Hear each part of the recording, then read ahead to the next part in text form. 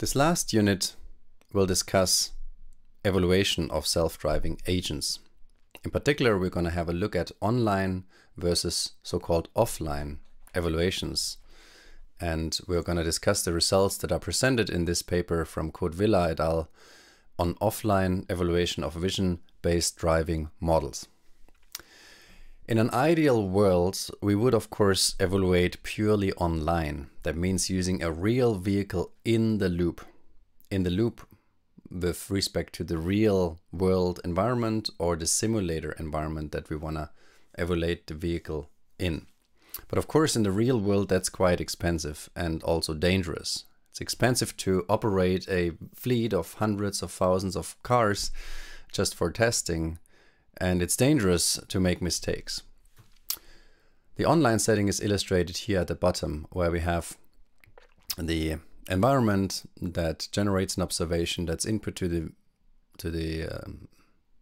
agent, to the model, and the model makes a prediction or an action actually, and then this influences again the environment. And so we have this loop, and based on the model driving in the real world, we can measure how successful it is, how often and how fast does it reach its goal, how many infractions does it incur, etc.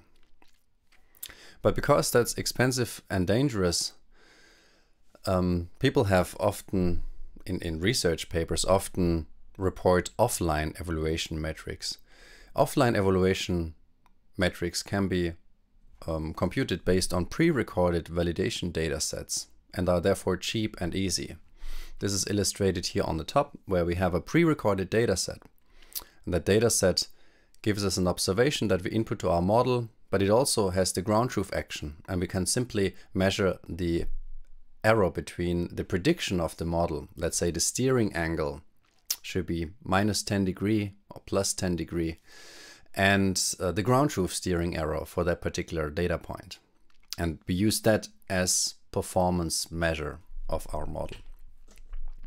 But of course the question is, how predictive is offline evaluation A for the online task that we actually care about B? And so this paper provides here an empirical study using conditional imitation learning agents on Kala trained with a MSE loss on the steering angle.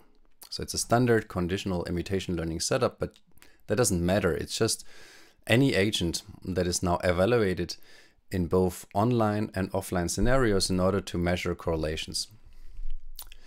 The online metrics that are considered are the success rate, which is the percentage of routes successfully completed, the average completion, which is the average fraction of distance to the goal covered until, for example, an infraction occurs, and the kilometers per infraction, which is the average driven distance between two infractions. As a little remark, the current Kala metrics are improved. There's, for example, the infraction score and the driving score that's measured by the current today's Kala leaderboards in 2021. But those are not, of course, considered in this work from 2018, but I would expect that they would likely lead to similar conclusions. The offline metrics that are considered here, these are the proxies for the online metrics that people often use, are the following. For example, so in this paper here, they only consider the steering angle. You could also consider, of course, acceleration, but this article here is only investigating the difference between online and offline metrics with respect to the steering angle. So A is either the true, or A hat is the predicted steering angle. And the metrics that they consider, the offline metrics, is the squared error. So how does the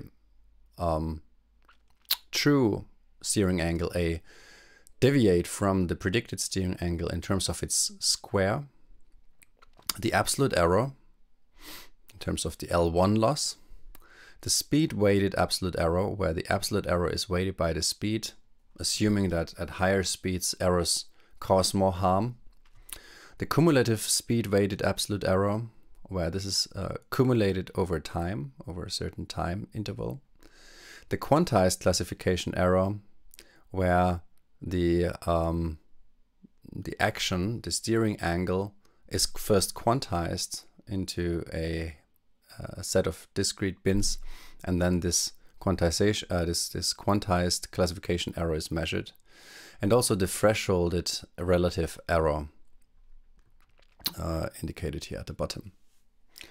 So these are some of the offline metrics that people often use. And so what they found in this paper is that online metrics themselves are mostly well correlated with high correlation scores. So for example, here is a success rate with respect to average completion, where 45 different models varying dataset size, augmentation techniques, architectures, etc. have been compared. So each of these models is a data point on this plot. And the performance is the performance that's measured here is the generalization performance to Town 2 and new weather conditions. The radius of these circles indicates the training iteration. So these models have been stopped after different training iterations in order to get more data points. So you can see the quality of the model as its radius, or the iteration as its radius.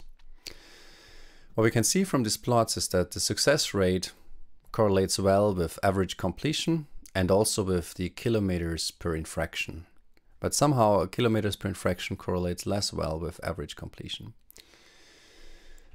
However, if we compare online with the offline metrics, we see that all metrics are not very well correlated. For example, here we have success rate versus steering mean squared error, success rate versus steering absolute error, or success rate versus speed weighted error. And the correlation scores are plotted on top of these figures. What we can see is that the absolute steering error improves over the mean squared error. So the absolute error is a better proxy for the success rate, but it's still not super well correlated. And the speed weighting is actually not important.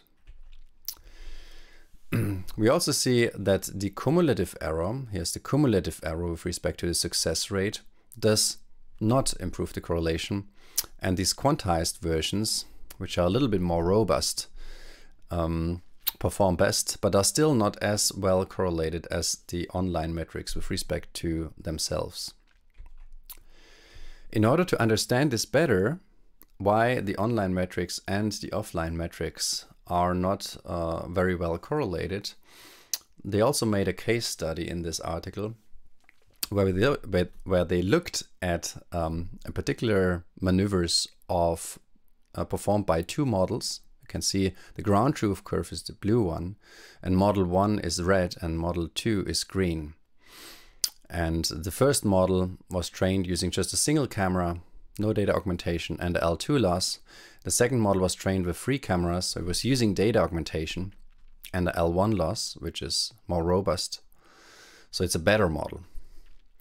What we can see from this plot here, and also from this zoom in here of one of these turns, that you can see the turns are where the ground truth is peaking. So this is one of the turns zoomed in. What we can see is that both models are quite noisy, but model 1, the red one, occasionally predicts very large errors. So despite that model on average being not much worse in terms of the offline metrics, for example, the average deviation in steering angle, it occasionally does these very large errors, which lead the vehicle to deviate from the road and to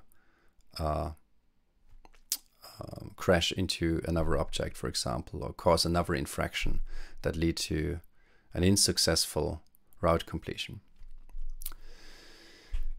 So this is the cause, the reason why online, or this gives some insights into why online and offline metrics are not fully compatible. And when evaluating agents, offline metrics can give you a hint about the performance of the agent, but you should always, in the end, also evaluate the agent in an online setting, just like the current Kala leaderboard is doing, for example, where people can submit their agents And the agent is then evaluated by the server on a held out city with held out weather conditions. And because it's a simulator, online evaluation is possible. So here is another figure from the paper that illustrates this case study where we can see that Model 1 crashes in every trial, but Model 2 can drive successfully. And this illustrates the difficulty of using offline metrics for predicting online behavior. This is the end of this lecture. In summary, what we've seen today is that direct perception predicts intermediate representations, and low-dimensional affordances or classic computer vision representations, such as semantic segmentation or depth, can be used as intermediate representations. These intermediate representations decouple perception from planning and control, and therefore often lead to more robust driving behavior and better generalization. And they are a hybrid model between imitation learning and modeler pipelines. And direct methods are more interpretable as the representation can be inspected. And we've seen that effective visual abstractions can be learned using quite limited supervision. We've also seen that also planning can be decoupled from the control itself for better policy transfer, for example, to new cars or from simulation to the real world. And we've also seen that offline metrics are not necessarily indicative of online driving performance, so you need to be careful when interpreting offline metrics. That's all for today. Thanks for listening.